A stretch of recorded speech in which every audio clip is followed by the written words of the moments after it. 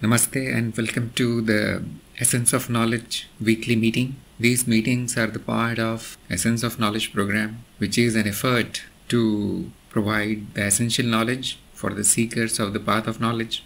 And it is conducted online. It is completely free and everybody is most welcome to join the program. In these meetings, we try to answer the questions of the participants and conduct exams. I try to solve any problems that can arise during the practice. So all questions are most welcome.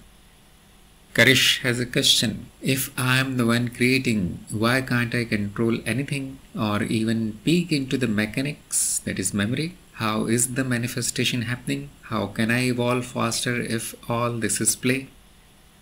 So many questions here and all are good questions. The first sentence is an assumption. Remember, there is no creation and there is no creator. Moreover, you are not the creator. The word I can mean the human being, this creature, or it can mean the whole existence or the experiencer. And obviously the human beings are created, or you can say it is called a creature for some reason. Same reason. It does not create anything. And the whole existence also does not create anything. It appears. So remove this notion that there is an agency which is willingly doing something. No. As an individual, there is simply an idea that I am the doer. There is no doer actually. Forget about creating. There is no doer. Actions simply happen or they appear to happen. Then the doer is assumed. Then the word I is added into that assumption. And at the level of the experiencer, which is universal, there is no question of doing anything. All the experiences are simply appearing. It is the nature of the existence. In one sentence, we usually say that existence is pure potential. It has infinite possibility to appear as anything. And so it is appearing. The waves are appearing on the water in ocean. The ocean is not creating waves. It will be very poetic to say like this because the water has no agency to create anything. They are appearing on its surface. If you impose human qualities or doership on the existence, which many people do, then this kind of confusion will arise. Now the matter of can we know the mechanics? Yes. Even though there is nobody who is doing anything or creating anything, it is possible to know how everything is appearing. The who question is answered, but now how question, HOW. It is possible to know, but only a little bit. Essentially, we can know some things, and that is covered in Tantra Bodhi. However, you can go to my channel and watch all the videos on the Path of Knowledge series, which are very much similar to the Essence of Knowledge program. And I think from video number 20 to 30, there is a description of illusion. Remember that all these descriptions will be simply theories. They are models. It is not really possible to know how everything is happening. Like the question is saying, how is the manifestation happening? It is appearing. There is no process. And why there is no process? That is shown in the chapter on basic analysis of experience and existence and experiencer. Processes happen in time. Existence is timeless. If you view it from any point of view, it is timeless. And so there is no question of any process happening. All the processes appear as experiences of one or the other kind. Secondly, there is no manifestation. It is all empty. Nothing is getting created. Now the important question, how can I evolve faster if all this is a play? We say it is a play because we do not find any specific purpose, any ready-made purpose there. So the answer to the question is why everything is happening is very simple, that it is simply happening. You can call it a play. Evolution is a part of the play. Evolution is a part of this dream that is appearing. It does not matter whether it is true or false. The evolution happens anyway.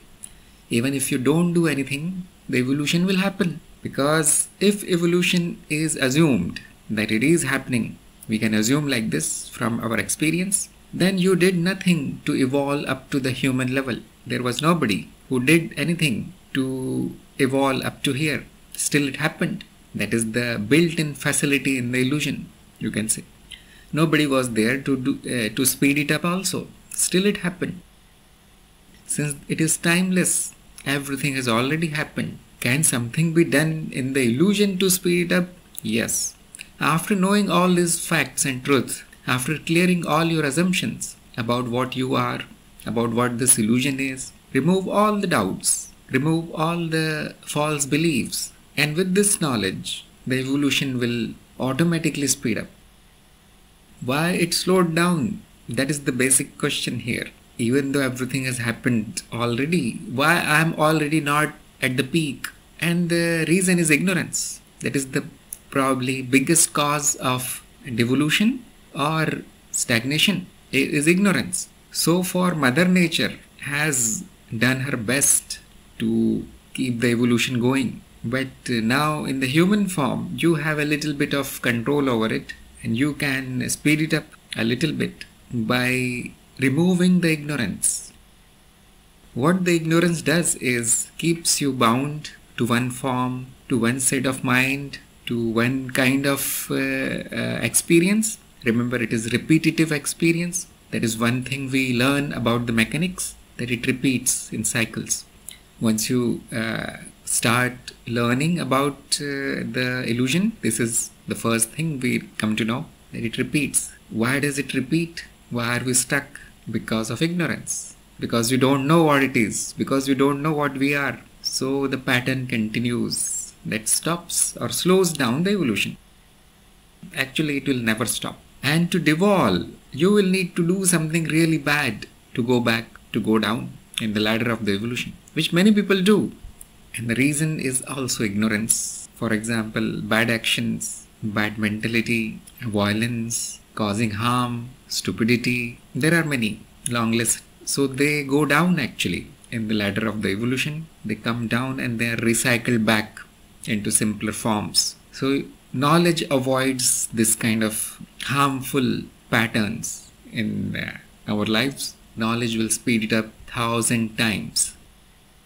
Sometimes it is said that as a human, it will be your last birth. However, we don't go into that part of the illusion on the path of knowledge, because we know that there are no births, there is no death. Illusion is complete illusion. There are no true parts in the illusion. So everything is simply appearing, including the evolution. So we do not worry about it, because you are already at the top. You are already ultimate. Your identification with this creature will cause these kind of thoughts. It is all good if you know that it is all false. As soon as you assume that this evolution is true, this human being is true, I am this human being, or I am something else which is evolving. Many people have many theories. Because this human creature will die, it does not really evolve, it dies, it is destroyed. So there is something else which must be evolving. So the good news is that is the whole, that is the existence. It is appearing to evolve, and it is almost certain that it will change into something else, because impermanence is its nature. So as long as you are established in knowledge, there is nothing to worry. It is already perfect as it is. Then the evolution becomes a play. It becomes entertaining to speed it up, slow it down, reverse it, forward it. It comes under your control. And the key is knowledge. The key is not knowing how the manifestation is happening, how to manipulate the illusion. No, that is not the proper way. Probably you will end up destroying the illusion, because it is already set up perfectly. All you can do is flow with it. Flow in the same direction where it is taking you. That is possible only with knowledge, not by manipulating anything. It is good to have knowledge of the illusion, but it is counterproductive to change it, because it shows ignorance. It shows a little bit of selfishness. So I can say a lot about it. Right now, my suggestion will be to simply get established in knowledge, remove all doubts, progress, everything is happening perfectly. Sometimes I say it is like a train. If you want to go from one city to another, what do you need to do? Just sit in the train. Go and sit in the train. The train is already going to that city. Same way, if you want to progress, if you want to evolve, just take the train of spirituality. And the fastest train in this universe is path of knowledge. You are already on the train. Nothing more needs to be done. You need not push the train. You need not run inside the train. There is no need. It is a royal path. It is taking you there. Knowing this, we enjoy the journey. That is my session. So Anurekta is saying, is there no place for meditation on the path of knowledge? There is. And meditation here simply means contemplation. We also call it introspection. There is a different kind of meditation on the path of knowledge. It is not sitting in one place for hours, eyes closed, not thinking or breathing in specific way. No, it is not like this. To meditate means to contemplate on the teachings, see if they are true, check your direct experience, use your intellect, use the logic, sit down at one place if you want, peacefully. All the means that are required to know anything are present right now, right here. However, we do not call it meditation. Actually, the original meaning of the word meditation is thinking. Then it got corrupted because the yogic practices got translated into this word meditation, especially the dhyan. There is no good word in English for dhyan, so many teachers have translated it into concentration, which is probably a better word, better translation of the yogic practices. It is called concentration, but meditation always meant thinking in Old English. So because the word got corrupted, we dropped it. Sometimes we say meditate on this matter. I am meditating on my problem. Something like this is said. But since the word has lost the meaning, we never use this word. We use contemplation or introspection. Introspection is a very beautiful word because it means seeing inside. Introspection. What do you see inside? Yourself. What do we do on the path of knowledge? Same thing. So much so that we try to remain in this, our knowledge, 24/7. That is called the awareness practice. If you don't like the word awareness, you can call it meditation of some kind. Many people do that. Many people call it a meditation. So as you know, there are 1001 kinds of meditations in the world. You can also generalize awareness into some kind of meditation, and that is the practice on the path of knowledge. That is taught in step number 4. Step 2 is simply about listening, understanding the teachings. Step 3 is about verification, sit down, verify, and obviously exam. And then there is step 4 where all the practices come in picture. So Dildar has a question. When we encounter beauty or creativity, generally a deep sense of contentment follows. Is there a way to invite creativity and beauty more consciously? Yes, a very simple way is to recognize that this existence is whole and perfect already. The perfection is sometimes called beauty, sundaram. So recognizing this, you will see that humans don't need to do anything to make it more perfect. It is already perfect. But we can do something to not cause problems here, which means not to meddle in the perfection. So the best way is not to do something which causes any faults in the working of this existence. What do I mean by faults? Any action that is harmful, that is not productive, that is not beautiful.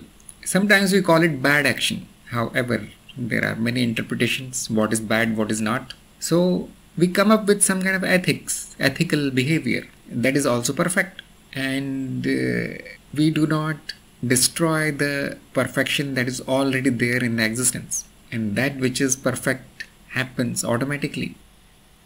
You don't need to do it proactively. It is already very nice as it is. Just do not destroy it. That is the minimum that can be done. And if you want to do more, then you will need to listen to the inspiration. That is how it comes. If you are living consciously, which means in awareness, there will be inspiration to do something. If you remove all that is ugly, imperfect, and destructive from the life, what remains is creativity and beauty. How will I know that my actions are imperfect, not beautiful, not perfect? Very easy. Anything that is not with the flow of the existence will cause suffering, will cause damage. That is how we come to know. If your lifestyle or your actions or your even speech and thoughts are causing any kind of suffering, that is when we are causing trouble in the perfection of the existence. The suffering is the signal. It is the existence beeping, red light. Don't do this, it is saying. So as soon as we align ourselves with what is already perfect, the suffering disappears. That is possible with awareness practice, because you will catch the suffering if you are aware. How to be aware? Know who you are, know what is this human life, know what is this illusion, and that is possible on the path of knowledge, by systematic study on the path of knowledge. So what to do? You are already doing it. Simply by walking on this path, you will help to make your life better. Although that is not the purpose of this path, the purpose is knowledge. But there is a side effect of knowledge, that you can avoid suffering by aware living, by being in awareness of the truth, and the side effects are seen automatically. So according to me, nothing more needs to be done. Anurikta is saying, should we never create belief and reside in just knowing rather than believing? Can we live without any kind of belief system? Belief here means anything that is assumed without proper evidence. If that is done, the cause is, just like I said, suffering, imperfection. So can you live without any kind of belief system? That will be optimum kind of life, that there is absolutely no belief at all. However, it is possible to live with all kinds of beliefs, all kinds of assumptions. It is possible to live a good life assuming that all that is false is also true. And it must be your own experience. 99.99% of people live like this. I am not saying their lives are bad. Sometimes they are very good. So the whole life happens in falsehood. The human life is totally false. It is dream. And we believe this dream. We believe everything is true here. My body is true. My job is true. All the people in my family are true people. My actions are true. I am the doer. So this is how we usually live, assuming things. And that is called the transactional truth, because there is no way to bring the truth into the falsehood. It has no real use there. If you say everything is an illusion, I am not this body-mind, the creature will disappear completely. It will not remain alive for long. So the truth is a problem in the life actually. So we employ something called transactional truth. There is no problem as long as you know that my assumptions are not true, and use utility as the criteria for truth instead of the ultimate truth, and your life will be very nice. So the bad news is that in order to be alive, we need to assume everything as true, which is not. We need to believe it, and the good news is that once you know the truth, the life becomes better simply by knowing that it is an illusion. It becomes like a play. It becomes very light. Although everything that happens in the life, good and bad, will happen, it will not affect you that much. So this is a complicated answer. The simple answer is, do not create any belief which causes suffering for yourself and for others. This is the simple answer.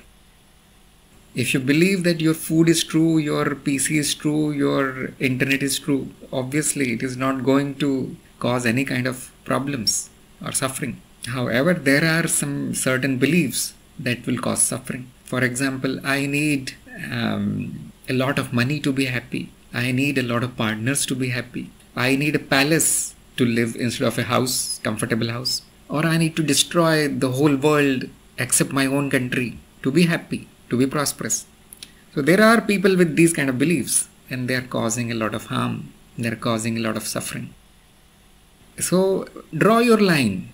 Draw your line. What causes trouble in the existence, in the perfection? That is what we call ethical system. It is completely false, yes, but it is useful. So create your own ethical system and see what happens. There are some guidelines given by masters, and usually you follow them. We don't create anything new because it is all perfect already. So this is the formula, you can say. Everything is good if it is not causing suffering. Even the false is good. Remember, illusion is also you. Illusion is also perfect. So we do not throw the illusion away, we use it. Probably we use it more effectively once we know what it is. So I gave you the difficult answer also and the simple answer also. Think about it.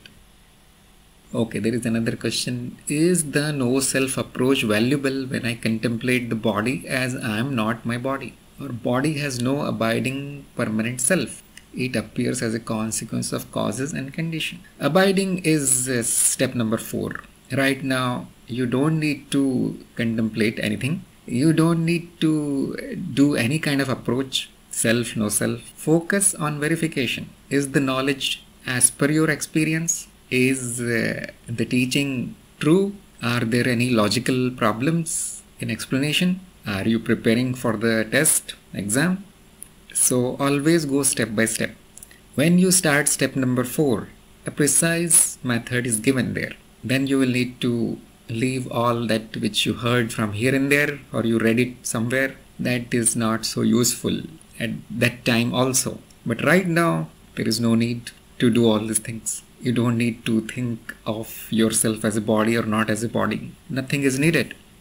Right now, focus on verification of the truth. See the means of knowledge are sufficient or not. Check what criteria we use to find the truth. Do I really know who I am? Test your knowledge. Check the quiz. This is the step number 3. This is called a disciplined program exactly for this reason. Because if you go like this randomly, no progress will happen. It is all confusion, a bundle of confusion, noodle soup of practices and knowledge that was heard from somewhere, some sentences that were read somewhere. It is all unsystematic and random. So I don't know what people will learn in this program, but probably they will learn some discipline, how to go systematically on any spiritual path. Those who think I know what to do, probably they don't need this kind of program. Those who want to go disciplined, step-by-step manner, as prescribed, the program is for them. And this is not my advice, or this is not my system. It is many thousand years old. Since many thousand years, the great masters are using this system, step-by-step approach, listening, contemplating, abiding. So you are at the listening and verification step. How old is this system? We don't even know. 10,000, 20,000, more than that. So we adopted it because it is time tested. It works. And going randomly, willy-nilly, assuming things never works. And it never worked for me also, because I was also like this. One day this practice, next day some other practice, next week a better practice because I read another book. So no progress happens. Madness happens. And this is the, I learned from my own experience, and this is the motivation behind setting up this program, that other seekers should not waste their time doing something like this. Remember, there is nothing like this in the world at this time. People are running their programs in the ashrams and so on. I don't know what they do, but probably that is also not like this. For 10 years, this simply asks you to serve, and it costs a lot. If you will need to leave your job, you will need to leave your family, you will need to reside in the ashram, and once in a week the guru shows up with one sentence, Sanskrit somewhere. After 10 years, they teach you who you are. So I was not happy with that kind of system. This is fastest. This is most systematic. This is as per the scriptures. This is free. You can sit at your home, simply follow the instructions. So discipline of the mind and intellect is the essence of the program. Only then the knowledge is gained. Okay, one more question by Anurakta. I have heard from someone that believing in karma keeps you trapped here. Please clear this confusion on karma. Is there really cause and effect And it is just that because we have believed it, so we have fallen into it. And what other pitfalls are there which we need to avoid? The first thing is, do not assume things as true because you heard it somewhere. That is not the recommended means of knowledge. The recommended means is your own experience and your own intelligence. So someone said this, someone said that. It happens a lot. People keep saying whatever they know, but we do never believe it. We believe what our experience tells us, what our path tells us. What is the meaning of walking on the path? That we give up all these bad practices now. You heard it from somewhere, you read it somewhere, and that was a big mistake. Give it up. So what is the point of view of karma on in the path of knowledge? It is totally false. It means action, isn't it? Or cause and effect, like you said. So every action has an effect. Every effect has an action that causes it. Is this true? And since it comes in the domain of experience, it is that which appears. It is completely false. There is no doer, or you can say there is no actor. You are already pure and perfect. You are not the doer. So yes, if you believe that I am doing something and I am getting the fruits of that, I am getting the consequences of that, that means ignorance is still there about who you are. So it will keep you trapped in ignorance. Remember, there is no here or there. It is all a dream. It will keep you trapped in the same dream, just like we discussed right now. It is a repetitive dream. You will keep believing that I am the doer. You will keep doing actions. It does not matter whether it is a good action or bad action. It is a trap. So what is prescribed on the path of knowledge is non-doing. How to do non-doing? Simply be what you are. Are you doing anything? No, you are simply the observer, a witness. That's what you need to do. Simply be what you are. So cause and effect is complete illusion. There is probably a video on this, but you can know from the knowledge that you had from the program itself that cause and effect requires time. There is a cause first in time. After some time there is an effect. And since there is no time in the existence, it is not possible to have any cause or any effect. Will we comprehend this thing? Will we understand this thing? No, because the intellect operates in time, and the cause and effect is an artifact of this kind of limitation of the intellect. We assume that yes, this thing happened after this thing. The first experience must be the cause and the next coming experience will be the effect. And because I did it, I am responsible for it, so on. The doership is taken up, the ownership is taken up. So the mind is already trapped in these things. We don't really need to do some big mistake to get trapped. It is already trapped. And the reason is ignorance. Again, you have believed it and you have fallen into it. Exactly, you are right. So try to know what is true.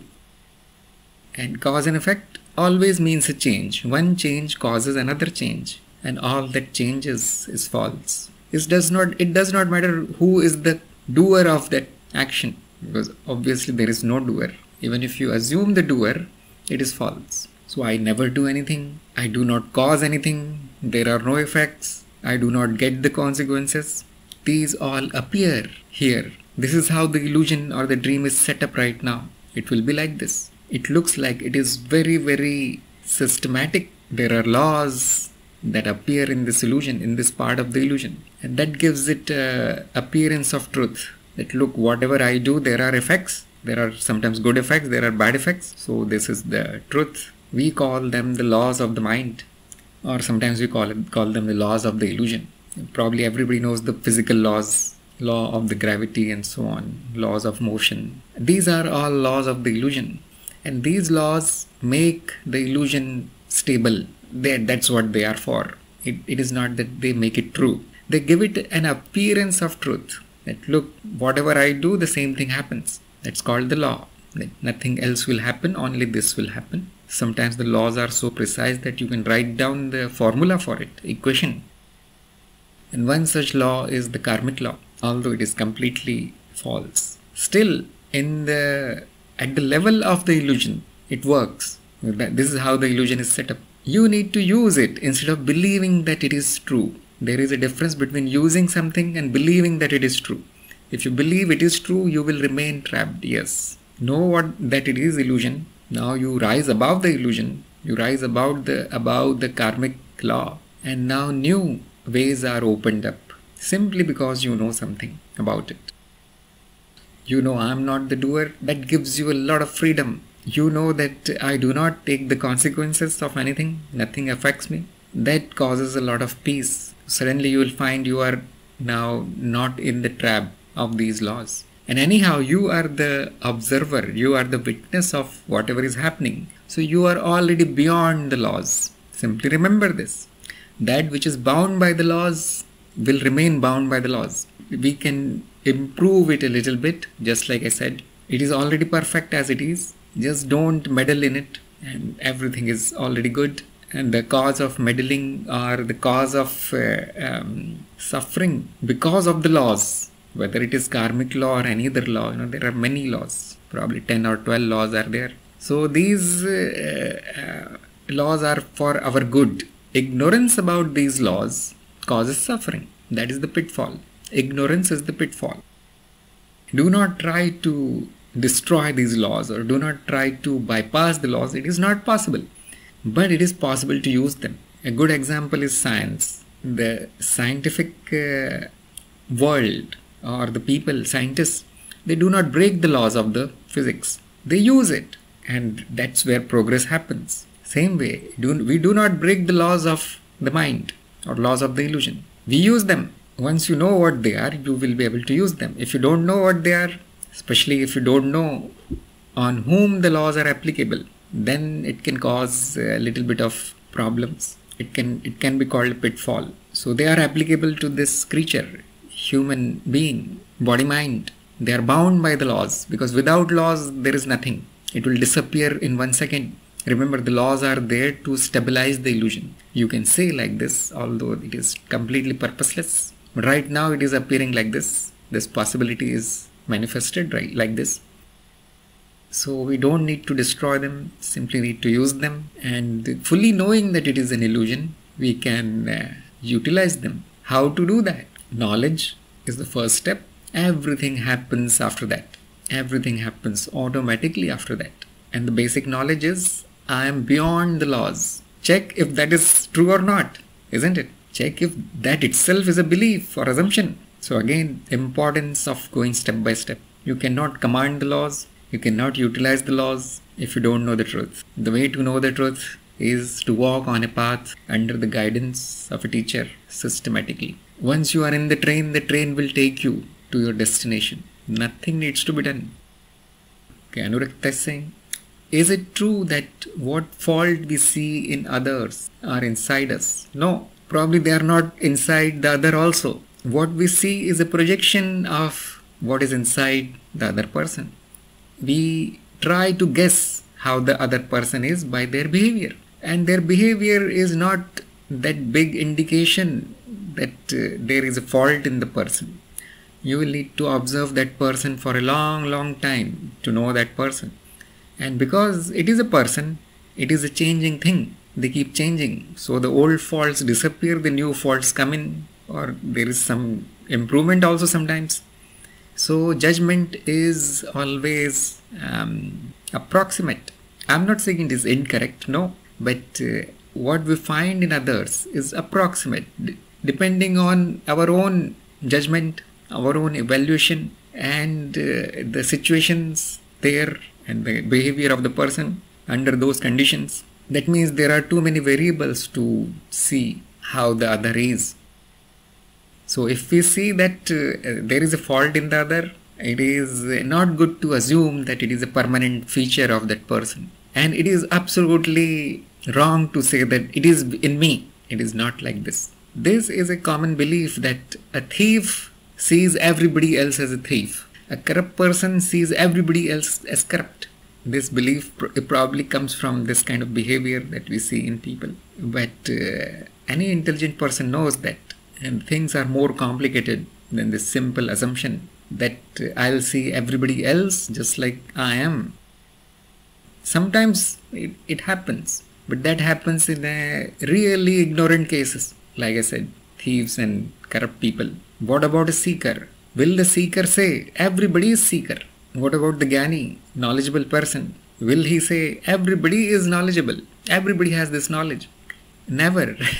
So we do not project the goodness on others. We do not project the faults on others. It is simply illogical to do that. What is inside us? Do not check other people. Check yourself. That is called self-evaluation. How to do that? How to see what faults or impurities are inside us? Technically, it is called impurity. That is step number 5 of the program, self-evaluation. There are many videos about it. How to check what is wrong in me. Never bother about what is wrong in the other. We are not here to fix other people. We are here to progress. That is why you are a seeker, isn't it? Otherwise, you would become a politician or a social worker or policeman. So leave others as they are. They are perfect as they are, wherever they are. Focus on what is inside you. That is possible through introspection, by checking what is the constitution of this body-mind. How is this body-mind?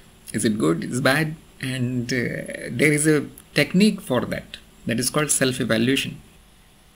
We have divided the body-mind into 10 categories. And probably I should not go into that detail right now. You will learn about it in step number 5. Why should we do that? Simply to avoid suffering, just like we were saying. If there are impurities in us, their indicator will be suffering. How to know that there are impurities? Knowledge. Knowledge is the key. How will I know that this is the impurity that is manifesting? Awareness. Without awareness, you won't be able to see anything. That is why purification is after the awareness practice. Once you ignite a little bit of awareness, you will see even the smallest kind of suffering that happens. And then you can pick even the tiniest bit of impurity in this body-mind. Remember, you are pure. You are beyond suffering and happiness. You are the bliss. This is important to know. And then it is your play to remove any faults in this body-mind. Always remember that you are not this body-mind, and forget about the others. Nothing can be done about them. They are responsible for their own purity and impurity. So spirituality is completely about self. You can say it is self-oriented. We cannot say it is selfish, because by creating this kind of potential, we are actually improving the whole world. Remember, if everybody becomes spiritual, the whole will become spiritual. So one person at a time, progress is happening. There is a beautiful metaphor by some teacher that every flower does its best to bloom and spread the fragrance. This flower is not trying to fix the other flower. You can have another metaphor of fruits. Every fruit is doing its best to become ripe and delicious. One fruit on one branch is not trying to make the other fruit sweet. This is how this nature is. It is already perfect, however it is operating. And you are that flower. Are you doing your best to bloom in the best possible way? Are you expressing your potential in the best possible way? Your job is done. Now forget about other. We are not going to do anything about them. It is a kind of arrogance to do that I'll fix everybody. What about you? So my opinion is to see what faults are inside you without worrying about what is happening to others, what is happening in the world. These things are not in our control. The best thing that is in our control is this body-mind right now, this life that we have taken. And the best use of this life, human life, is to progress. Progress happens by walking on a good path. Path of knowledge is a absolutely beautiful path. If you go here systematically, everything will happen perfectly. This is spirituality in short. So I think today's questions are over, and we'll meet again next time. If you have any more questions, you can ask me next time. Thank you everybody for attending the meeting.